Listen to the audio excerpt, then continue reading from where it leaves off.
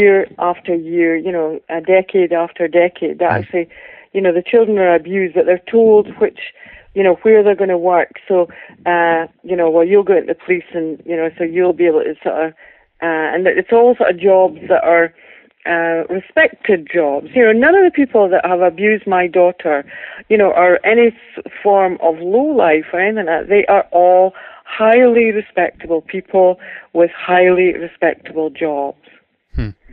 Well, they're not highly respected anymore, in that sense. Absolutely, absolutely not. And also, what is, if we talk a little bit about the future here now, then some of the next steps potentially, and how you guys think that the case will evolve here in the next, well, say a couple of months or maybe even a year ahead. What is the primary thing that you guys are trying to address now? Is it just getting the word out again to the mainstream media, getting it known then, and also in connection with that, do you think, anyone of you, that this will be received then by the people? Because again, this is so easy to we're away from these subjects because it's just too difficult, it's too dark, it's too horrifying to look at it and to recognize that it's actually taking place. So one of the huge obstacles, it seems, from my point of view, is that people they refuse to face the problematic situation.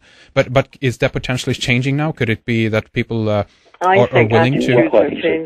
I think so too, and I think by the reaction in Aberdeen, I mean, if you look at it at a very basic level, we have been trying to warn, alert all the people in Aberdeen. Now, if you're a person in Aberdeen and you have children, and you know that these people may be your neighbours, now you're going to react to that, aren't you? Yes. Anybody would do. You think, my gosh, do I want to be living next door to someone like that who commits those sort of crimes? So these are the ways in which we're trying to get it across at the very basic level. Is the only way to stop it. Yeah.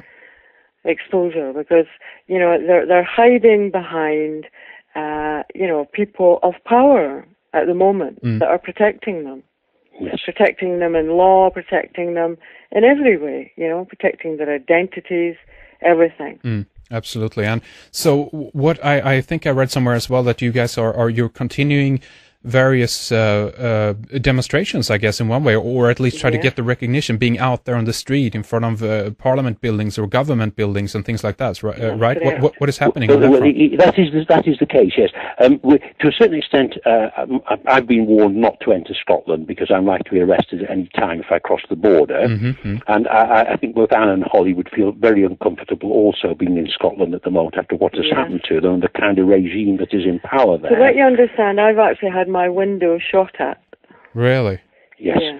Yes, this was in the summer, actually, this past summer, when we were actually putting a lot of pressure on the people, as we are at the moment. Anne and Hollie live in a very peaceful part of England, where very few crimes ever committed, and they had a shot fired at their window one night at head height.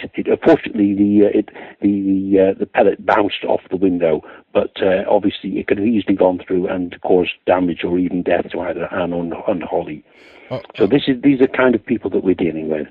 And of course, they have murdered somebody. Somebody's already been murdered. Well, exactly. So there's a killer out there. Yes, absolutely. And how do you feel, Anne, in terms of security and safety? Are you getting any support in terms of from the local police? Are they aware of this, or how? We have made them aware. Yeah. They have been alerted to the fact.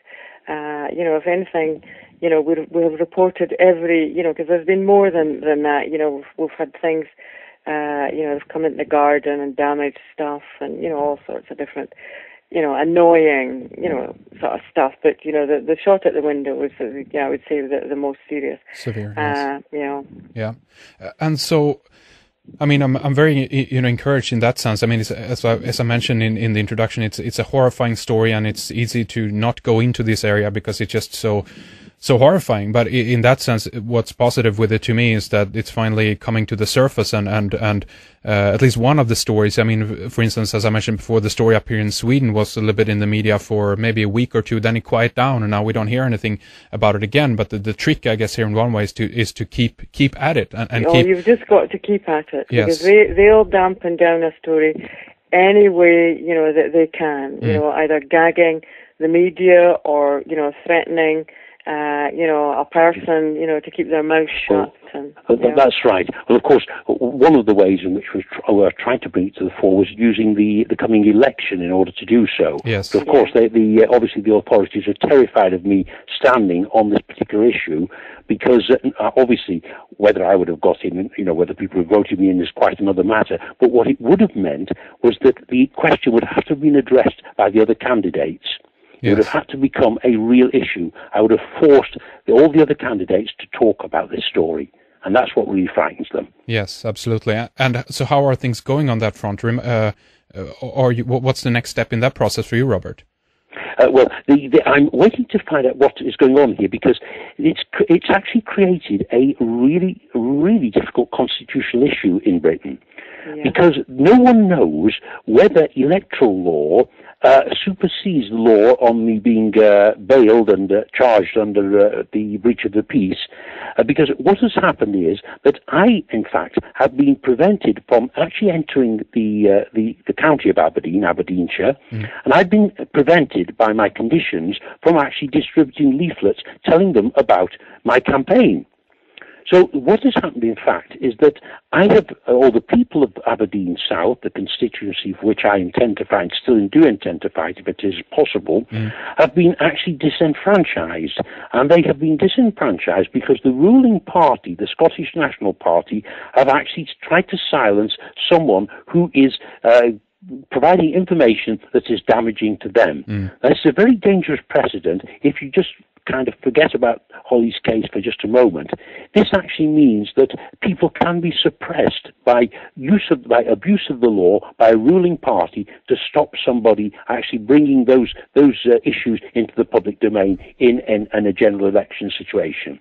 And this, I think, is a very, very alarming development in what is supposed to be a democratic country. Yeah, and it isn't then. In that sense, it is not. It's more like a fascist dictatorship in that sense. It's exactly like a fascist dictatorship. Yeah. Someone wants to say something that you don't like, and bang them into jail. Yeah, yeah. How is it then in terms of of UK law as opposed to Scottish law? I'm not familiar in terms of, are you guys under the United Kingdom's jurisdiction, or how does that work? It's a very difficult one, Henrik, and this is again the one that the legal professionals even the top ones don't seem to know the answer to, because what has happened is that Scotland has its own elections, but there's also a wider election, of course, as we're looking for the whole of Britain, which kind of Scotland, Wales, Northern Ireland, England, all treated more or less equally when there's a general election. But what this has meant, which has also made it complicated, is that the ruling party in Scotland is the Scottish National Party. And they were elected, obviously, under an internal Scottish election. But what it has meant, the Scottish National Party, for whom I or any of my countrymen in Wales or Northern Ireland could not possibly have voted for, are preventing me from standing in a British general election. Right. That's very weird. That's strange. That's a weird thing by itself, because had it been perhaps one of the other parties, it could have been argued, if it had been, say, the Conservatives or the Labour Party or the Liberal Democrats, people could have said, oh, well, you might not like it, but your countrymen voted for that party and you'll just have to lump it. It's a democracy. But, of course, we couldn't have voted for the Scottish National Party, so that doesn't hold true. Yeah. So that adds to the complication. Yeah, absolutely. And how about bypassing that altogether? How about, is there any, if you can put it and use this term, salvation from the European Union, the European Court? Can you guys go directly to them, for instance? Do you know? I guess we could, actually, but this is going to be something that's going to take a long time. That's the only trouble. And time is not something that is helpful to us at the moment. We have a tremendous momentum on this, and we don't want to get sidetracked too much by bureaucracy that might take 4 or 5 years. Yeah, I understand. And of course, we've got to think about the children who are probably being abused at this present time. We've got to do everything to protect them. It's not just a question, I know Anne feels strongly about this, it's not just about Hollie and the other children and Anne's suffering and Hollie's suffering. It's about the children who are suffering now and will go on suffering until these people are brought to justice. Yes. So there's an urgency about this. And to actually get sort of enmeshed in bureaucracy is not a help. We're there to try and not only to bring the people to justice who perpetrate these crimes, but to prevent further crimes taking place. And in a way, when I started my fight, I tried to do it that way, go down, all the routes of, going to all these different bodies, putting in complaints and everything. And here I am 10 years down the line,